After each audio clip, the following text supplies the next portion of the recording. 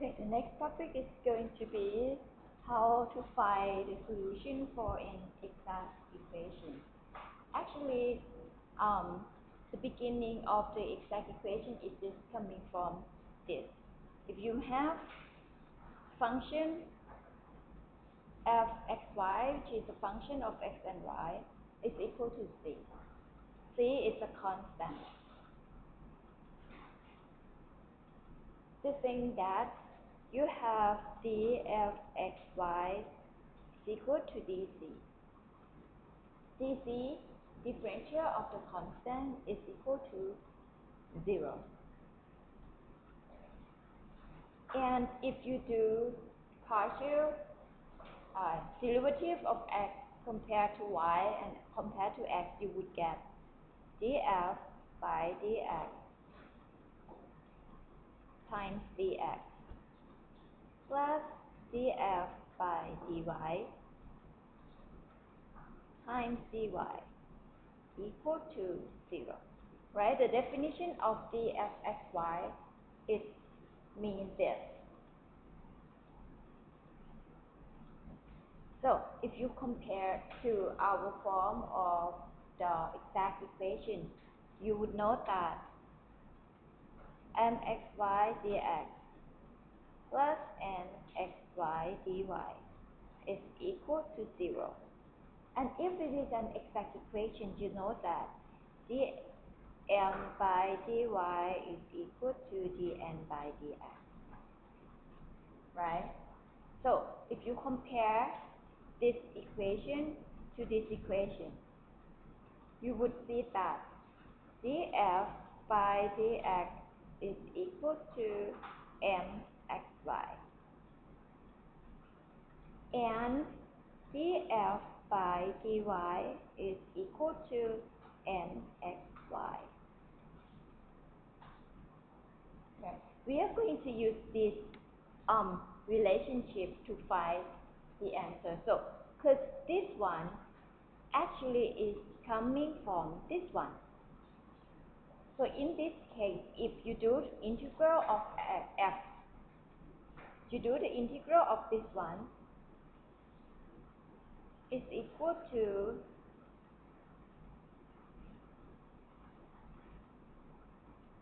right? Why I have to plus gy? Because gy is kind of constant. You would have this term in the beginning of the f. Your f combining with the term of x and the terms of y.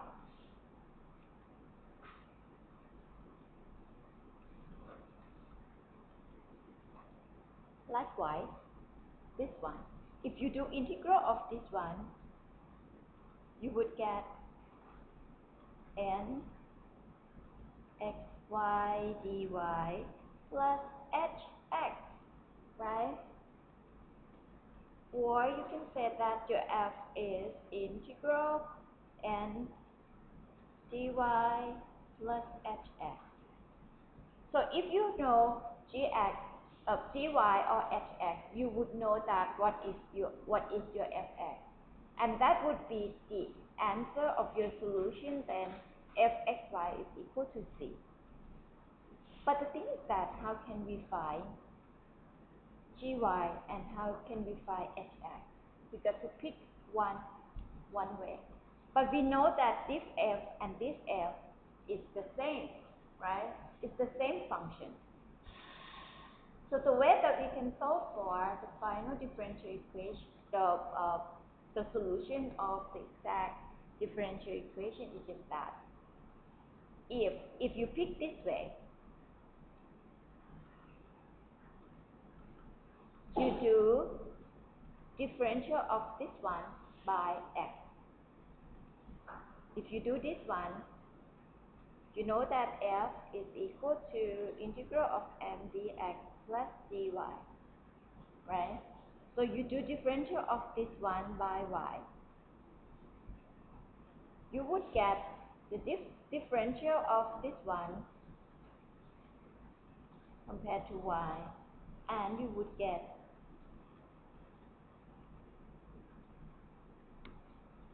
the first derivative of gy, which is equal to n. And you know nxy, you know this term. So you just solve for the first derivative of y, and then you do integral one more time, you would get gy. But if you do the other way, if you pick up dfy, you want to pick this term. If you want to pick this term, you've got to do derivative of f by x. So you would get the first derivative of hx, which is equal to m, which is equal to n. Right? You do differential of this f by x. You would get it equal to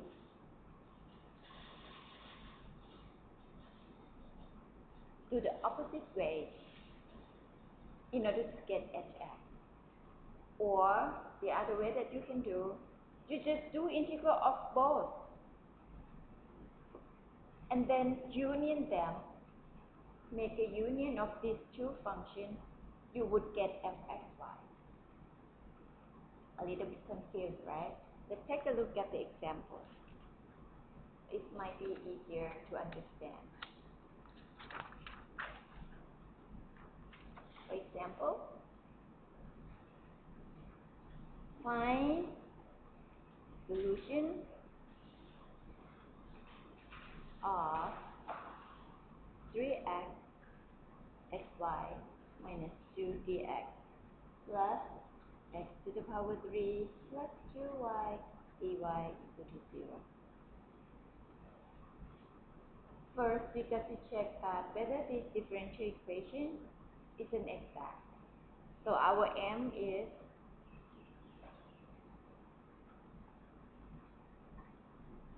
and our n is, right?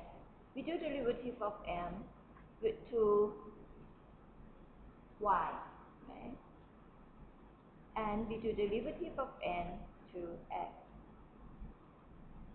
When we do derivative m to y, we keep x as a constant. So we would get what?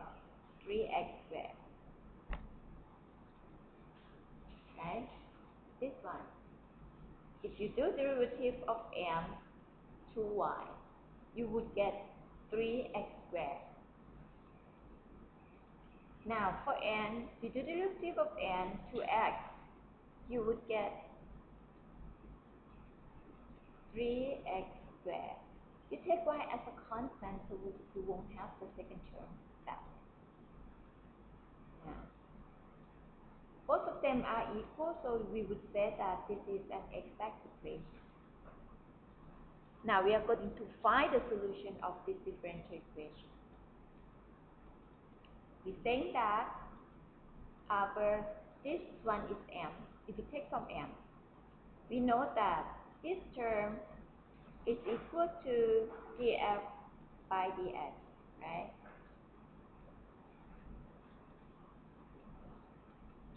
Write down in the term that is more easier to understand, like that. If we do integral of this one, you would get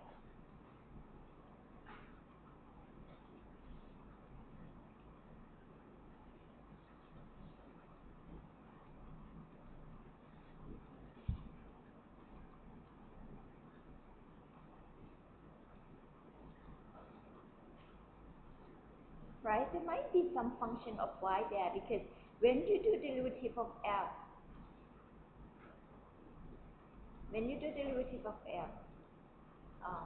let's say, what if our fxy is equal to, when you do derivative of f to x, what do you get? Just take this term, this equation. If you have f is equal to x squared plus 2xy plus 2y squared. Let me take this one out first. Okay, then you might not be confused. If we have f(xy) is equal to x squared plus 2xy plus 2y squared. You do derivative of f by x, what do you get?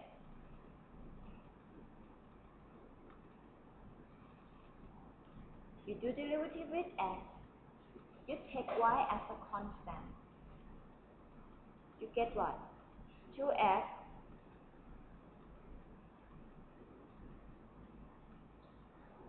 plus 2y. Is that it? Is that it?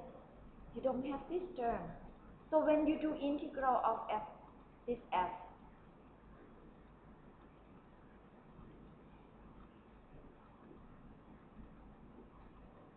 I have to make plus dy because this one, when you do differential of it, it just disappears because you take it as a constant. So when you do integral, you got to put it back. If you don't put it back, that means you have only this term. 2x dx, you do integral of 2x dx is equal to x squared. You do integral of 2y dx, you got 2xy. But that's not it, because there's still some function of y there. So that's why we got to put it as a gy because we don't know what is gy. If you don't put gy here, that means you just assume that your fx at the beginning has no function of y, which is not right. It's not right. It might be right in some case, but not every case. So that's why we got to put gy there. That is the reason. Okay. Likewise, if you do the derivative of f(2y), what do you get?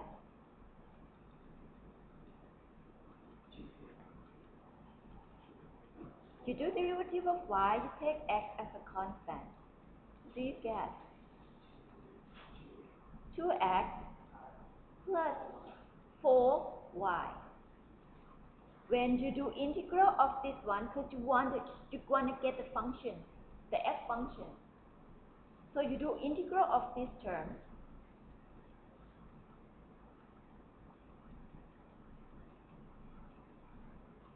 I've got to put hx there.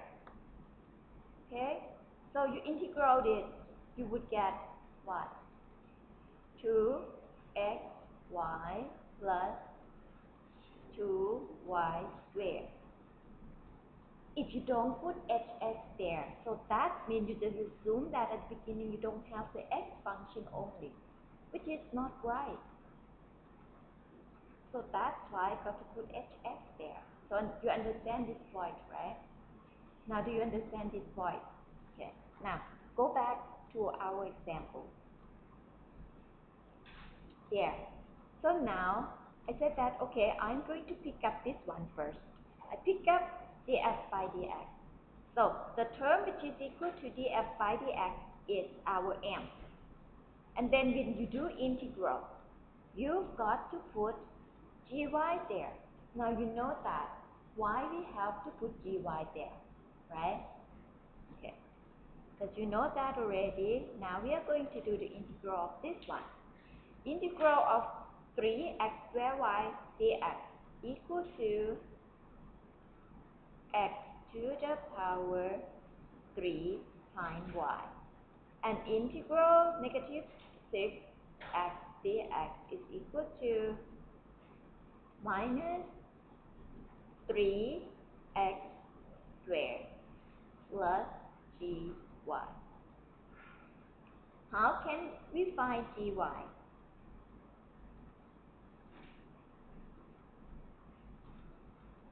We've got to do differential of this f to y, right? Which is equal to our n. Is equal to what? Now you do derivative of this f to y. We know n already, so we are not, not in trouble. Now we do derivative of this f. 2y. What do you get? To derivative of this f, 2y. You take x as a constant. What do you get for the first term? You get x to the power 3 minus what? This one, if you do derivative to y, you would get 0, right? And then the last term, you do derivative to y, you would get d dy by dy. Right? But now we know our n. What is our n? Our n is equal to x to the power 3 plus 2y.